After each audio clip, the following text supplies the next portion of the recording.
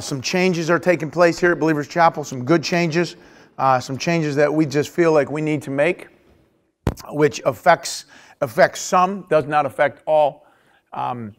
We have made a decision to cancel our Saturday night services. We no longer had, last night was the last service on Saturday. We're going into our picnic next week. July 4th is a Saturday. We weren't going to have church on July 4th. And in that, we made a decision because we were looking at canceling Saturday night service anyways, even just for the summer. Because listen, we understand we have a short season of sun. That's just the truth. If you lived here long, you understand that we do have a short season of sun, and we want families to enjoy one another. We are a family church, and we want people to enjoy family and different things. Saturday nights, we have done Saturday nights since the first Saturday in October of 2012. Just so you know, a Saturday night service takes about 5 hours for the team and volunteers. About 5 hours, folks. We get here between 3 and 4 o'clock, and we're here till sometimes 9 o'clock. And when you understand it, it's a minimum of a 5-hour deal every Saturday. And that has been going on since October of 2012.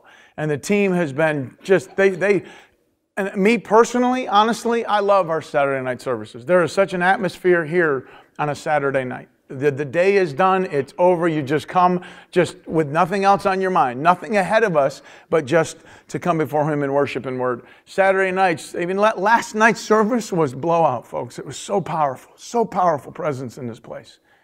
But we had to make a decision that we're going to cancel Saturday night services. Now for the summer, we are having Sunday services 9 and 11. For the summer, we're having Sunday services 9 and 11, as we always do, starting the first week in September. Get this is huge. First week in September, we're going to 3 services on Sunday. We have to have 3 services. We have to. Come September, you have to have 3 services. And God has blessed us, and we're in such a place that we have to have 3 services. So come September, you'll hear about this more and more, but this is just fresh off the press, man. It's just taking place, and we want to bring it to you as soon as we know the decisions were made, we want to bring it to you. So you guys can adjust. But for the summer, 9 and 11, Sunday morning, no Saturday night services. Come Sunday mornings in September, we go to 3 services, 8:30, 10 o'clock, and 11:30. Not too early, not too late, just the way we like it. Not too hot, not too cold, not too early, not too late, man. We are very excited. Brennan, and look at you guys are like already calculating, like, man, that's like, there's not a lot of time. Listen, Brennan and I, we are working on our service time. We will get a powerhouse-packed, life-changing service in 1 hour and 15 minutes. And you're thinking, no way. Oh, it will be done. It will be done. We will renegotiate and we will figure out a time slot. Every minute counts, gang. I'm telling you, it'll be 1 hour and 15 minutes of absolute complete power, and we will get it done because we are going to look at the clock and say every minute, man, every minute counts when you're talking about 1 hour and 15 minutes. So come September, we are in 3 services on Sunday, 8:30, 10 o'clock and 11:30, which is just, we are very, very excited about this. At that point, we are going to own the property over here, which gives us 2 driveways. We are going to have an in to the parking lot, and we're going to have just an exit out of the parking lot, which really clears up any type of congestion. That's going to be huge. We're taking that property in August. So come September, man, all systems go, all systems flow. If we had to, we have the whole field to even add more parking lot. Again, I'm telling you, please hear this, we're in a great place as Believers Chapel, a great place to see what God can do. I can't wait to see 3 completely packed services on a Sunday, but we can't wait for that new sanctuary to show up, man. We can't wait to see what God can do through provision for a new sanctuary, so we don't have to be all crazy. But we kind of like crazy, just so you know. So, just again, Saturday night services are going to be no longer. And but for the summer, we are 9 and 11 on Sunday, starting September. We're going to, when vacations are over and people are really back on track, we go to 3 services, 8:30, 10 o'clock, and 11:30, which really, for those who serve and volunteer on Saturday nights, they have to come back on Sunday to get the message and get the word. Now, you serve at 8:30, you're at the 10 o'clock service, you're out by, 11:15. Gang, that's pretty cool right there, man. We're so pumped about this. And man, we're looking forward to it. So that's kind of what's happening. You will hear more announcements on that. we'll put stuff on Facebook. We'll announce it next week at the picnic. That's where everybody will be all together at once anyways. And we're excited about what's happening. We're excited about this new property coming up in August. And we got so many things happening. It's great. We had bridge Friday night. It was the longest bridge in the history of Believers Chapel. It went from 7 o'clock p.m. to 6 a.m. Saturday morning. It was crazy. Listen, please, they played a game called Risk. Whoever's heard of Risk, right? I can't sit. Man, I'm not a patient person. I'm praying about it. Don't judge me. I'm praying on my patience. But Risk takes forever. Like this game never ends. It just keeps going on and on forever. And they played Risk, and it ended at 6 a.m. And I laugh at those Risk players. That's great. Awesome. But we have so many different things taking place at church. And opening Saturday night opens up a lot, even extra ministry as well, for Glow, for Brigade, for youth group, for weddings. I mean, we are strict on weddings. You have to be out by a certain time because we have to clean, rearrange, and get ready for our evening services. Gang, it opens up a lot for Saturday nights. We're very excited about this move that we need to make. Come on, if we can open up, please. Oh, that's a lot. I can't wait to preach 3 times in one day. Sweet. Come on, it's going to be great. We're in a new series called The Greatest Stories Ever Told. We are going to be going through specific parables. And in preparation, gang, when you go through the parables, there are so many different parables with so many different meanings. And I'm studying this thing for weeks, and I'm breaking it down. We could do these 3 because it means this, and these 3 because it means this, and this. And I'm trying to break it all down. But I tell you, when you have so much, this is the deal. When you have so much to say, one of the hardest things is where to start. So I'm like, God, where do I start with this series? I can't wait to get into this. There's so much material. God, we could do this, we could do this, we could do this, we could do this. And I'm just like, God, I don't know where to start this thing. And I've been praying and praying and praying. And I came last week to hear Seth. Listen, how about Seth last week? That was a great message. Come on, that was awesome. Praise God, my man Al Bat. He's just a riot. I got one more story for you. I mean, he's like awesome. And we are so blessed to have people that are a part of this ministry just step in and just roll with it, man. It's like what they were created to do, and I believe it is. So, and in that message last week, honestly, God gave me the start to where we're headed in this new series. And as Seth talked about that desire for growth, man, and he had this little plant. If you remember the picture, he had this little plant that was coming out of the ground. And right then, I'm just like, God, that's my open right there.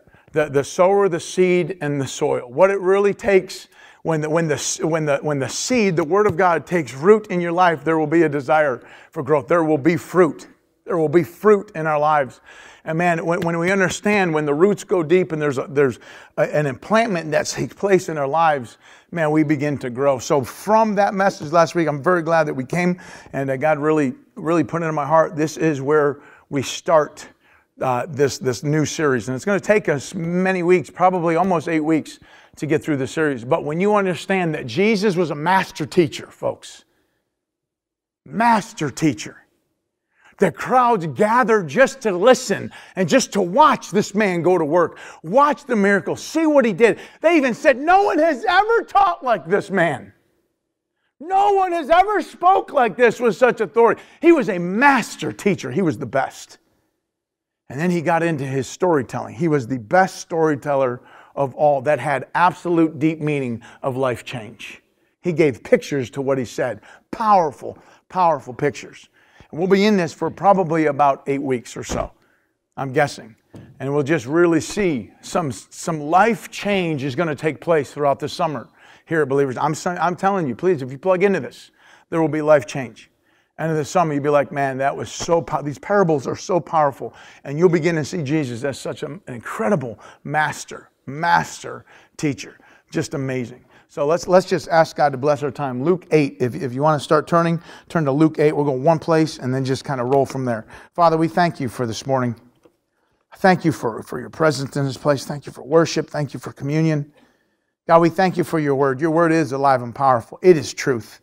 It's life-changing, God. It rearranges our lives, and we see it according to your view. We see it according to what you say is right. God, it changes everything. There's power in your word. Father, we ask that by your Spirit you would just reveal truth to us this morning.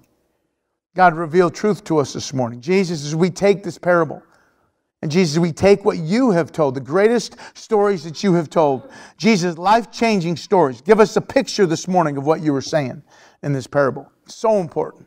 It's so important. Father, we ask that by your Spirit you would speak to us today by your word. God, that we would come truly with an eye to see. Come with an ear to hear. Come with a heart that would respond to your word. Father, thank you. Folks, I ask that you would ask God this morning, God, speak to me today. God, I'm here on purpose. Father, speak to me today. In Jesus' name, amen. And in this parable, it's found in Matthew 13, it's found in Mark 4, and Luke 8. It's found in 3 of the Gospels. And when you understand, when Jesus is pitching this picture, Matthew 13 and Mark 4, they define it as where Jesus is on this beach. And the Bible says that very large crowds were coming. And he's like, all right, I need to kind of step back because there's so many people that are coming. And he steps back. Listen, when you're on the beach and you step back, you're going into water. So he says, listen, bring the boat around. And he steps into the boat and he's off the shore in a boat and he begins to teach these people. You know what I thought? I mean, I'm reading this and I'm like, it'd have been awesome if listen, very large crowd. People couldn't wait to come hear him teach. Wouldn't it be awesome if he just walked out on the water without the boat? I mean, people like, what? I mean, it was just like, what is that? That is, they may not have heard anything after that, but there's that guy, man. He teaches, he doesn't need a boat. But he didn't think that was a great idea, but I thought it would have been funny. But he took the boat idea, and he could have. He did that, no worries. But when we understand that he's teaching this to a very large crowd, there's a point in this, in Mark 4, where the disciples are like, hey, what did that mean? He says this about this parable. He says, if you don't understand this parable, how are you going to understand all parables? He says, listen, this is top shelf, man. If you don't get this, this is how important this is. If you don't see this, you're not going to get any of them. So gang, let's start with this right here in Luke 8. I want you to see this. And Jesus, man, when he began to teach this, Mark 4 tells us that he started with this behold, man. He says, listen to this. Behold. The word behold, when you see this in Scripture, it really is a declaration like, pay attention. Listen, the master teacher is saying, listen to this, man. Pay attention to what I'm about to say. You've got to hear this. Again, I tell you this morning, we've got to understand this. And we've got to hear what Jesus is saying this. And in Luke 8, verse 4, it says this. When a large crowd was coming together and those from various cities were journeying to him. Man, folks, you got to get this, man. People gathered to Jesus. He was the best teacher of all time. He spoke by way of a parable. The sower went out to sow his seed. And as he sowed, some fell on the road. Now get this. This is the sower, the seed, and the soil. The sower is unknown. The Bible says that God's the sower of seed. Christ is the sower of seed. The Holy Spirit is the sower of seed. And you know who else is the sower of seed? You and I. Because when you understand what he's talking about, the seed here, the seed is the Word of God. This right here. This is what we are to sow, is the Word of God. And God, listen, Christ is saying this is so, you've got to understand the value of the Word. He says, if you don't get this, you don't get anything. You've got to understand how important the seed is. The seed is the Word of God. And if we discredit the Word of God, if we discredit the seed, you're never going to have any growth. This is where he is saying this is so important that you understand the value of the Word of God. This is how critical this is, that we never discredit, we never add to it, we don't take from it, we don't make things up, we don't say, well, that's what God said then, but it doesn't apply now. Gang, none of that. Jesus is saying this is how critical this is this is the seed. And the Bible says this, the sower went out to sow his seed. That's the Word of God. And as he sowed, some fell by the road. And it was trampled up under feet. The birds of the air ate it up. Now, you ever see a bird eat a seed? It's the seed's there and the seed's gone. I mean, just that you see a bird peck, you got to get this picture. Because when he goes in and defines this, you're going to see what he's talking about. It's like a bird, there's a seed it was and it was not. I mean, that's birds, they just chomp it right up. So it says this, verse 7, other seed fell among the thorns. Or I'm sorry, verse 6, other seed fell on the rocky soil. And as it grew up, it withered away because it had no moisture. Other seed fell among the thorns, and the thorns grew up, and it choked out. Other seed fell on good soil and grew up and produce a crop 100 times as great. And as he said these things, he would call, look at that, as he said these things, he would call out. I could see him calling out. He who has an ear to hear, let him hear. Very large crowd. Jesus in the boat. Those are on the sand. And as he's preaching this, he stops and said, those who have an ear, let them hear. He's saying, listen, pay attention to this. Master teacher, folks. Master teacher. So you have the sower, who's unknown. There's many different us. We are called to be saved. We're called to bear fruit. We're called to sow seed. We're called to serve. All of us, when we open this and we preach, or all of us, whether it's over coffee, all of us, when we lead our families in devotions, you're planting seed, folks. All of us should be sowers of seed. He says, but then there's 4 grounds. There's 4 soils. And soil is the heart. You've got the sower, you've got the seed, which is the word, and then you've got the soil, which is the heart of man. That's who you really are, folks. That's the inner person. That's who you really are, is your heart.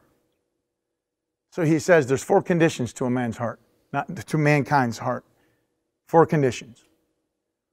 And every one of us fall under that boat. Anyone who's ever had breath falls under one of these 4 conditions, folks. And I want you to see this. Look at this. Verse 11. Now the parable is this. The seed is the Word of God. The seed is, what is the Word of God? It is active. It is powerful. It is alive. It is truth. When you understand this, again, why is this so important? He said, listen, you are sowing truth. Listen, we live in a land of all kind of different truths, but there's one truth, the Word of God. All kind of different lies, all kind of different things that will try to contradict the truth. Listen, the enemy hates the Word of God. He hates the seed that we plant here. Do you understand that I am trying to do everything I can to plant to as many people as possible? I am throwing seed as far as I can. I'm throwing seed to as many people as I possibly can throw seed to. My responsibility, your responsibility, is to sow the seed. We are not responsibility for the condition of the man's heart, of mankind's heart. There's nothing you can do about that. That's a work of the Holy Spirit. And you and I come to a place, say, God, I'm going to throw as much seed. I'm going to put as much gospel out there as I possibly can put out there and see where it lands. God, we're begging you to bring in those who will have a heart and will have an ear to hear exactly what you say. That, God, you would bring in those that you understand, God, that their soil can be ripe. And when they hear the gospel, when they hear the word, God, they respond to it as your word says. That's how powerful this is. Look at this. Come on. When you understand that the parable is this is why he says, if you don't get this, you don't understand anything. This is the word, what we're sowing here, the seed is the word of God. It is truth. It is something that cannot perish. Come on. 1 Peter, please. For you have been born again, not of a seed, there it is, the seed which is perishable but imperishable. Cannot ever be perished, folks. That is through the living, enduring Word of God. What is the seed? The living, enduring Word of God. His Word endures forever. Unchanging Word of God. Not like God changes His mind. So, well, I didn't mean that. I don't mean it now. I meant it then, but folks, when you understand how real this is, you understand His truth lasts for an eternity. For an eternity. We've got to understand. Isaiah 55 says this about the seed. For as rain and snow come down from heaven and do not return there without watering the earth and making it bear and sprout and furnishing, get this now, furnishing seed to the sower, bread to the eater, so will my word be. What's that? Seed, which goes forth from my mouth. It will not return to me empty without accomplishing what I desire and without succeeding in the matter of which I sent it. Listen, God equates His word, the word that He spoke. We believe that this is God breathed to man, to us, and it is just like the snow and the water that bears and brings forth fruit and waters the seed. And He says this, so will my word be. What? The seed. Gang, when you wonder how much planning are you doing in your own life with the Word of God? We expect a crop, but are you seriously, come on. We expect a crop as believers. We expect to be fruitful as believers. But the question is this, how much seed are you putting in your ground, in your heart?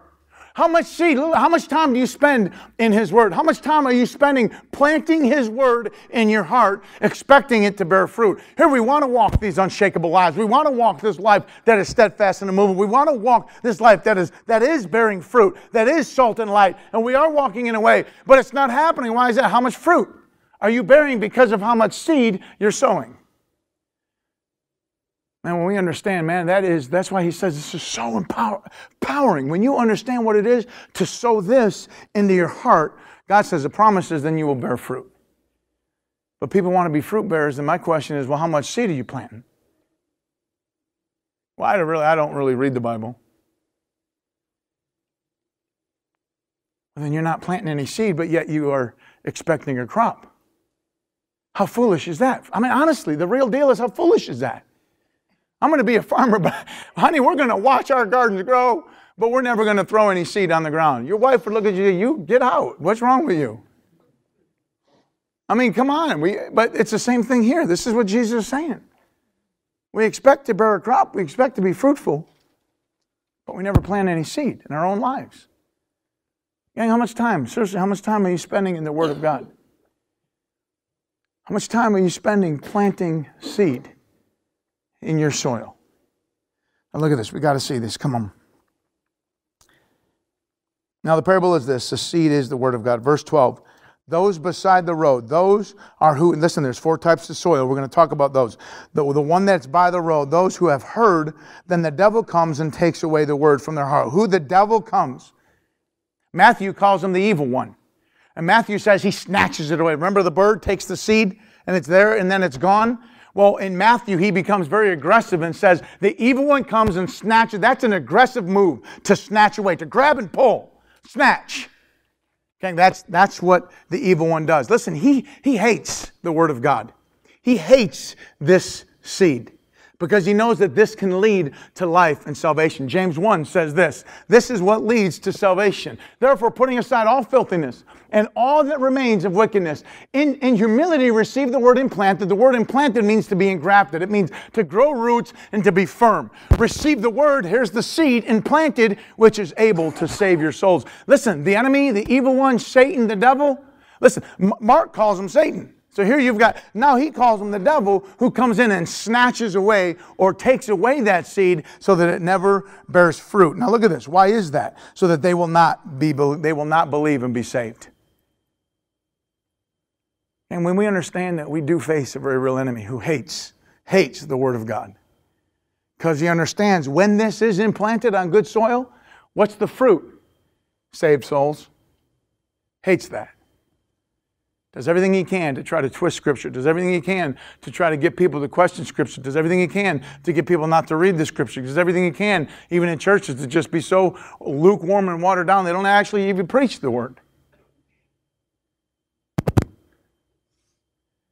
Gang, aren't you glad that you believe and belong to a place that believes that this is the absolute Word of God, and this is what changes lives when it is implanted into good soil?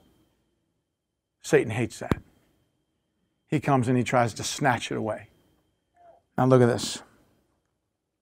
Verse 13, those on the rocky soil are those, when they hear, they receive the word with joy. And these have no firm root, for they believe for a while, and in time of temptation they fall away. Matthew and Mark describe this soil, the rocky soil, as the one that they receive it with joy. They get all emotional. But when affliction and persecution come because of the Word, not just because of life, but because of the Word, he calls them a deserter. Well, then they leave. Then they give up. Then they withdraw. The word fall away, it means the deserter. It means the one who fell away. The one who withdrew. The one who left. Why? Because affliction. Oh, you mean we're supposed to give up things? You mean this actually may cost me something? You mean I'm supposed to stand my ground to the Word of God? You mean I can't just go with the flow? I can't just be a man pleaser anymore? You mean I can't just live my own way? Because the Word has been implanted in me that changes things?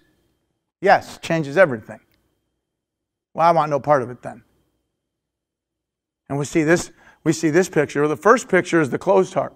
where Jesus is talking to the Pharisees. And in John 8, he says this, for a picture of the first soil, he says this, you wish to kill me because my word never took root in you. Never had a part in my word. Closed heart. Second heart's this emotional heart. The rocky soil is the emotional heart.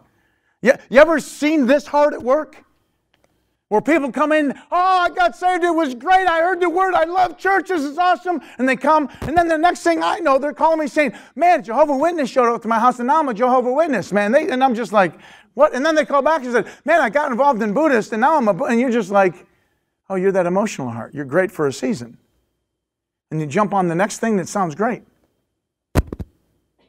But there's really no depth. When you understand it costs you something to stand your ground on word. Yes, God said that. Yes, God meant that.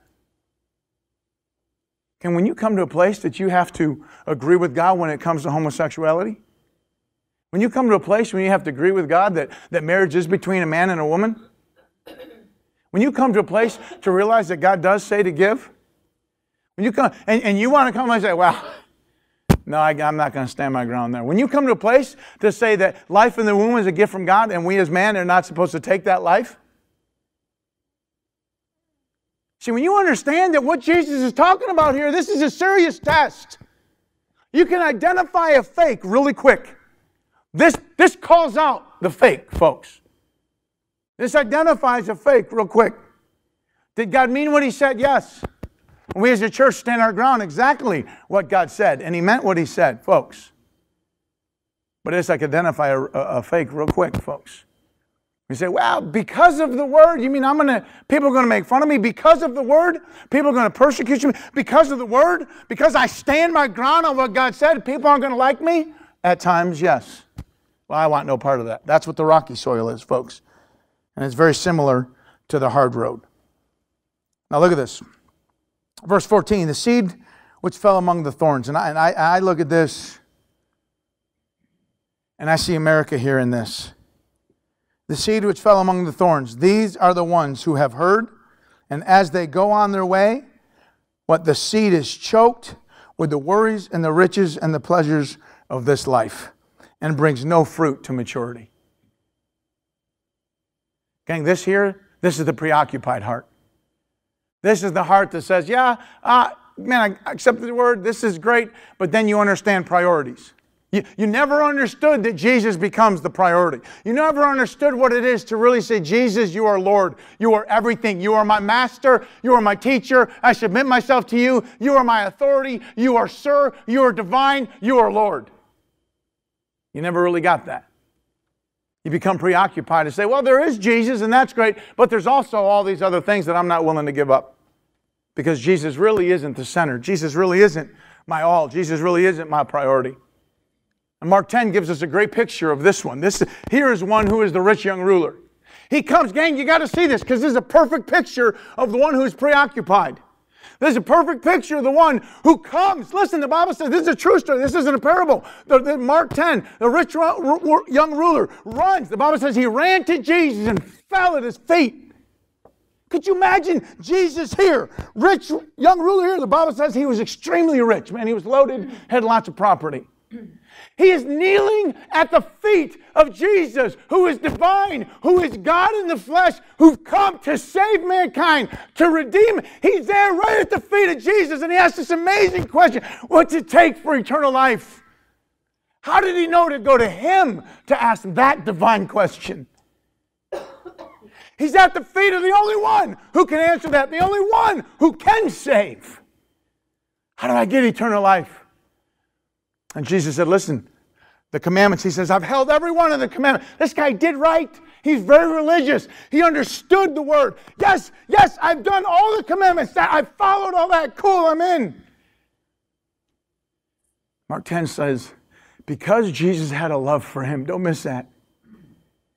Because Jesus had a love for him, He said, go sell all your possessions, give to the poor. You know what the man did? The man got up and walked away. He said, I'm not willing to do that. Folks, it wasn't about money. It's about priority. He says, my money is more important than Jesus. It's not about having a lot of money. That's not his issue here. His issue is his money was more important to him than Jesus and eternal life. Gang, he's right there. He's so close to Jesus. He can touch his feet. He's right there. I'm the only one that can save, asking the one divine cry, how do I get to heaven? How do I have eternal life? And Jesus said, I'm the door. Jesus said, I'm the way. Jesus said, I'm the truth. Jesus said, I'm the life. Nobody comes to the Father. It's me. And he said, nah, I'd rather have my riches. Gang, that's the preoccupied mind. That's the American mind, folks. We'd rather be so consumed with everything else except Jesus. Jesus can be a side note. Jesus can be a sidebar. Jesus can be there, but he can't be most important in my life. And then we come to the good soil. There's promises in the good soil, folks. I want you to see this. Look at this. Verse 15, and the seed in the good soil, these are the ones who have heard the word in an honest and good heart. Gang, this is the accepting heart. You've got the closed heart, you've got the emotional heart, you've got the preoccupied heart, then you've got the accepting heart. You've got this heart right here. But the seed in the good soil, these are the ones who have heard the word in an honest and good heart and hold it fast and bear fruit with perseverance, man. Bear fruit. They stand firm. They persevere. They endure. They overcome. They stand the test of time, folks. Persecution and affliction come to the word. They say, okay, I stand on the word of God. When priorities come to a place, say, Jesus is my priority. Jesus is first in my life. Nothing in my world compares to Jesus. They understand it. They get it. They're an accepting heart. They're an understanding heart. They're one who has an honest and good heart, and they accept it. It goes deep, and it plants itself. It is implanted in them and bears roots to make them firm. I want you to turn to Luke 6, please, because I want you to see this as a picture. 2 pages to your left. Luke 6 says this. Verse 46. Why do you call me Lord, Lord? This is Jesus. Why do you call me Lord, Lord, and do not do what I say? What a serious question, folks. And he's referencing some of the soil here. The emotional soil. The preoccupied soil. Maybe there was a day you actually called me Lord. Why don't you do what I say? Why is it just lip service? That doesn't mean anything to you that you call me Lord. Because if you understood what it was, this is what he's saying. If you understood what it was to call me Lord, when that seed, when my word fell on your heart, there would be a result. You call me Lord, Lord, but it's nothing to you. It means nothing. There's no service there. It's just lip service because you don't even do what I say. That's powerful, folks. That's powerful when you see this. Jesus is saying, you call me Lord, Lord. You say that I'm master. You say that I'm the ultimate teacher. You say that I'm supreme. You say that I'm divine. You say that you submit yourself to me. You say that you walk under my authority, but you don't even do what I say.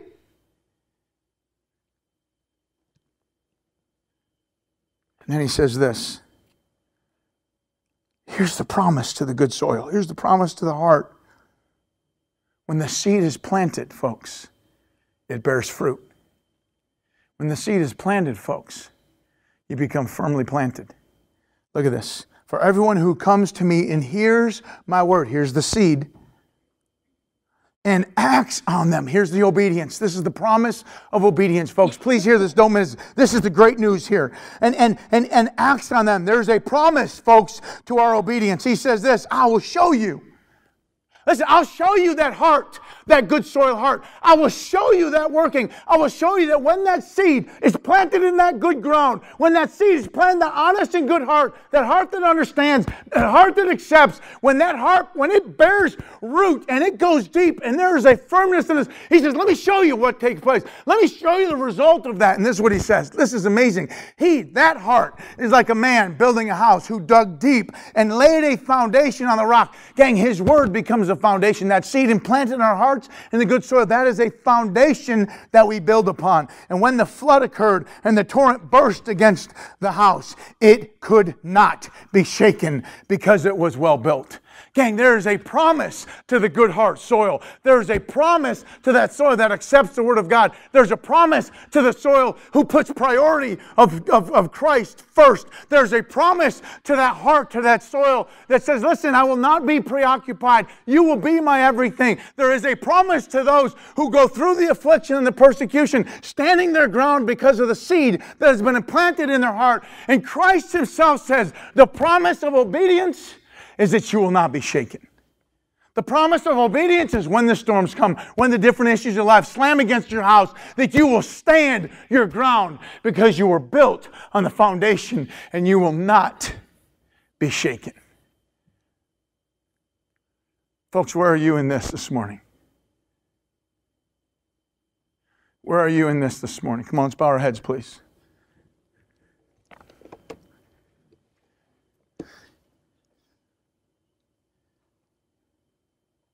Folks, you come to a place to be more concerned about popular view and political view, public view. Do you put that as more important than God's view? Your soil's messed up.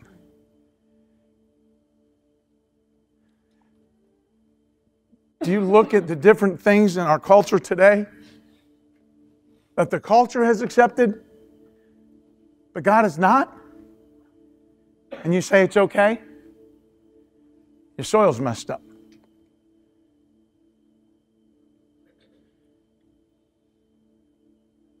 You come to a place today, and I think this hits so many people, that you are so preoccupied.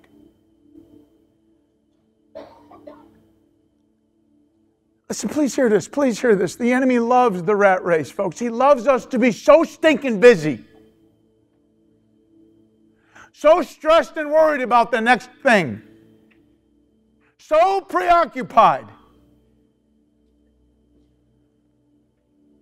All of a sudden, Jesus becomes second, third, fourth, fifth, and eventually really not existent in our lives. I'm just too busy for church. Well, I got to work, and I got to work, and I got to work, and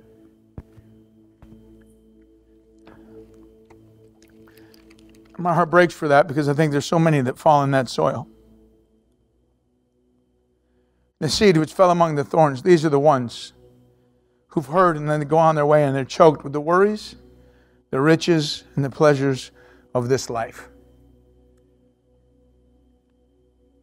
The enemy loves that, folks.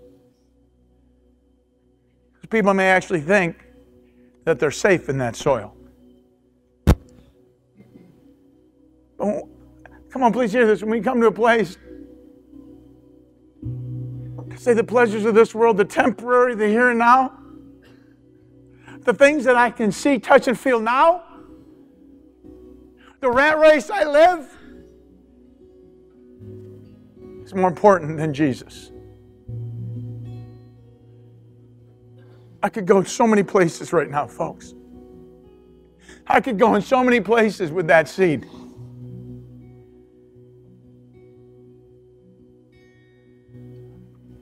Can I just say this? What about your home? Is your home a complete rat race? Everybody working, everybody going every direction? When it comes down for Jesus, we're too tired? There's really not a focus in our homes about Christ and His Word because we're just too busy? Because everybody works and everybody runs crazy, and when it's really time to plant seed in our home, we have no time.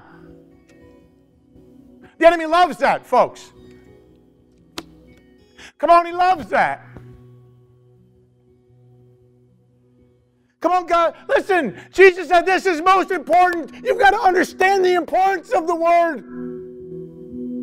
How much planting are we doing in our homes? Are we even home to plant, folks? Or are we honestly just too busy? But yet think we're okay. Now, Jesus and the Word of God just got choked.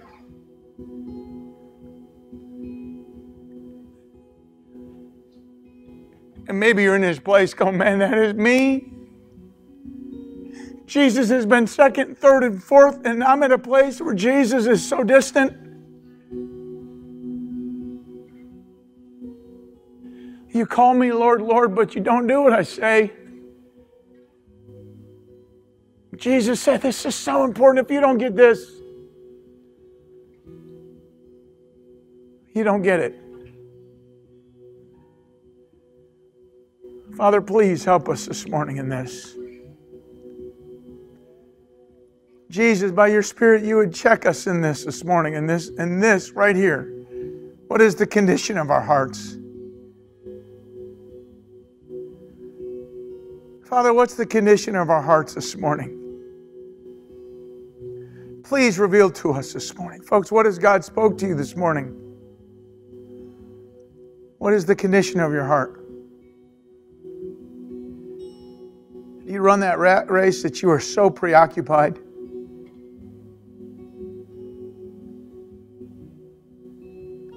You come to the place when affliction and persecution come because you've accepted the Word, that you no longer want to be a part of the Word?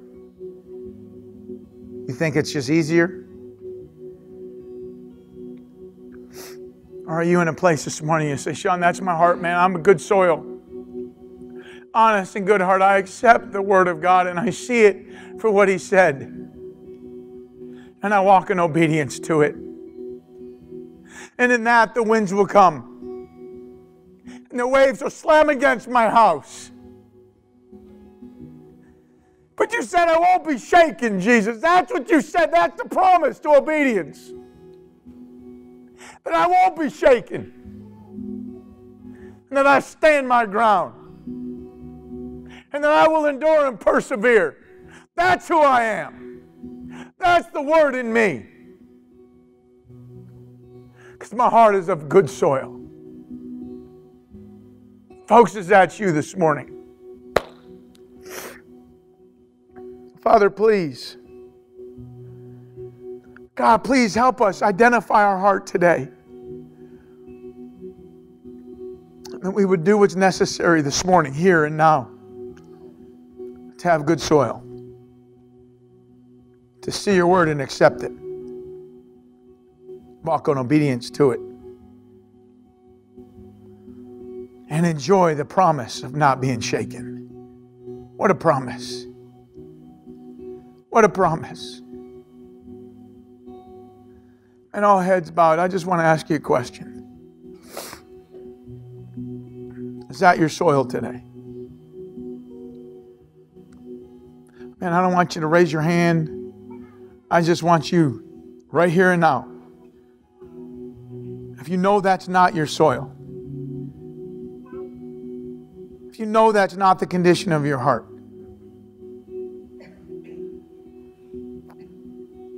gang, I can't do anything about the condition of your heart. All I can do is sow the seed. That's all I got. That's all I got. It's up to you. You say, God, I want that good soil. God, I want to hear your word. I want to obey it.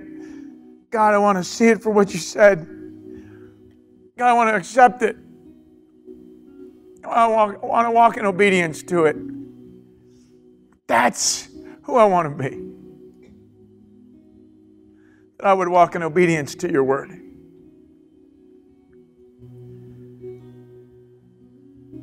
And that, God, I will not be shaken. Jesus, I will not be shaken. You are Lord. You are my Lord and you are my authority. And I put myself under you and I will walk in obedience to what you say because you are my Lord. And I will not be shaken. Jesus, thank you. Jesus, thank you. Amen.